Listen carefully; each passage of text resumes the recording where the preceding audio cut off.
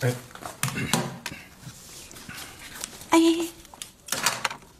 我们出去吃宵夜好。马上就要播你的电视剧了，你难得回来早，咱们一起看一看啊！哎，什么内容你不都知道了？我饿吗？你不知道晚上为了身材不吃什么东西的吗？不管了，走去吃，我饿。换衣服去。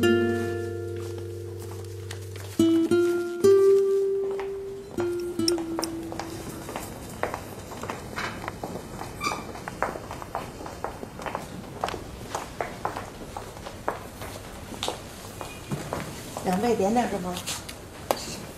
哎，我来看。吃点粥吧。粥啊？啊。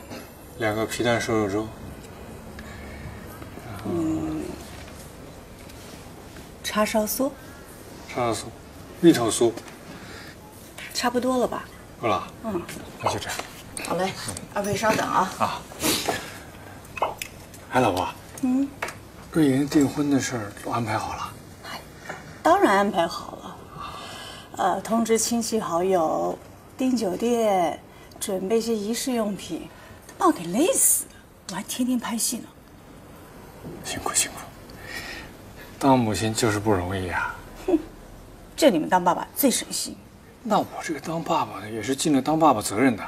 你看他小时候，我陪他去公园，对吧？我陪他去博物馆，晚上还要给他讲故事。你那时候净忙着拍戏，很少照顾他，是不是？哎，老婆，瑞莹订婚以后在家也住不了几天了，你最近就别接戏了，好好陪陪她，啊？我也是这么想，我也想赶紧把这部戏拍完，等他辞职以后，我们俩出去旅游一趟，怎么样？好，这个安排好。老公，你觉不觉得我们是最幸福的家庭？超级幸福家庭。谢谢啊，二位请慢用啊。哎，老板娘，你也换一下中央台吧，我想看一下那台的电视剧。好嘞，我给你打开啊。昨天我也看了《爱情的喜悦》，还真挺好看的。哎，看来你这个电视剧还很受欢迎哎。你是我最好的朋友，你怎么可以做出这种事？这个世界上最可怕的就是人，你怎么可以做出这么没有良心的事？一开始的时候，我也没想到，我一直就把他当成姐夫。后来，我就开始逃避他，可是我不能不想他，我没法控制自己。你说，还有什么狠心的事情你做不出来？你就成全我们吧。这个女人也太我脑子里就是，要是我非给他2个耳光。你怎么能够为了自己的爱情，破坏了人家的家庭？也许以后我会爱上别人，但是对于我女儿来说，他是唯一的爸爸。你居然抢走我女儿的爸爸，你还有没有良心啊？你说你爱他，我以前也曾经爱过他，我相信我会幸福的，我相信我的丈夫永远是我自己的。为了我们的爱情，我不会后悔的。而且，你女儿已经长大了，这女人还挺能说的。这种女人，老天爷惩罚她才对。看到你们夫妻之间关系冷淡吗？没有你的话，我们一切都会美好，我们的夫妻关系也不会就这样破裂。你以为我是拿我女儿当借口吗？你当过母亲吗？你知不知道担心孩子将来会变成什么样？他们会受到父母的婚姻而影响到的，这种阴影会跟着他们一辈子。不是拿着凶器去杀人才是罪犯了。只要我们母女俩活着的一天，我们永远都不会原谅你。像这样该死的女人，应该下地狱。对呀，没错。你说一个好好的家庭，他给拆散了。不是。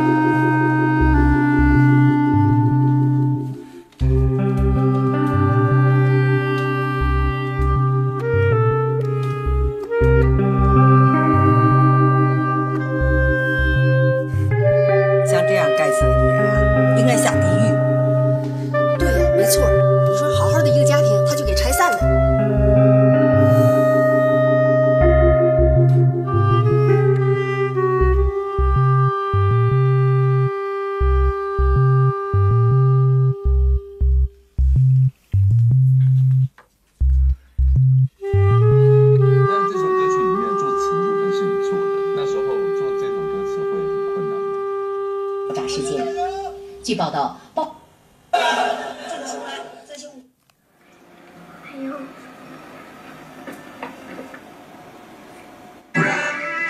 还能为什么？想想，唐家我不能嫁，我没有你这种妈，唐颖瑶我伺候不起，真想要大着肚子嫁给他，我不会2天红花，痛得我死去活来呢。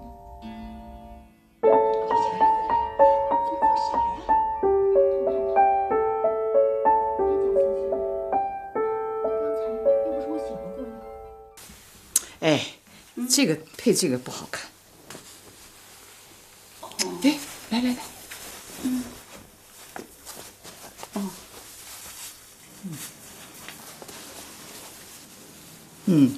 这件衣服挺好看的，不过还得去改一改，改得更合身一些啊。哎，明天我们去迎春服装店，再给朱旺爸定做2套西服啊。不用给他订了，他衣服已经不少了。对自己的老公要好一点嘛。哎，我对他好有什么用？人家也不理我。再说了，给他打扮那么精神做什么？哎，妈，您不是说他们杂志社有很多漂亮的女孩吗？很危险的。妈，哟，妈怎么了？哎呀，哟，妈，怎么了？我那么说是要你注意自己的形象。我儿子不是那种人，我知道。可是，其实他心里对你很好的，他就是嘴上不说。老了，还是老伴儿最重要。那我觉得他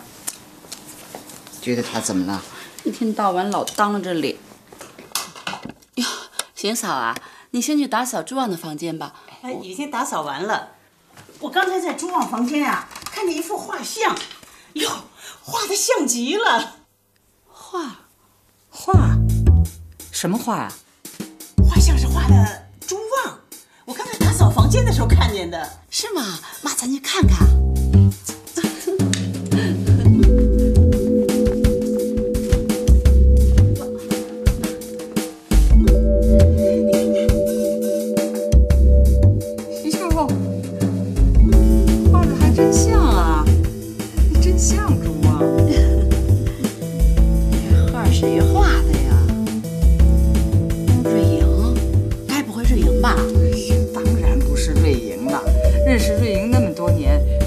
听说过瑞莹会画画吗？那这谁画的呀？谁画的？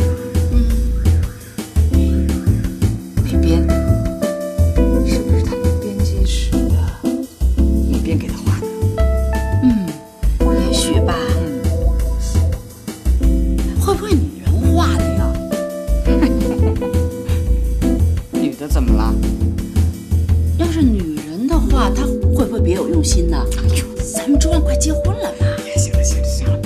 小怪的啦。朱旺是记者，那么多的朋友，有个画家什么的也说不定。妈，我帮你吧。啊，不用，我马上就好。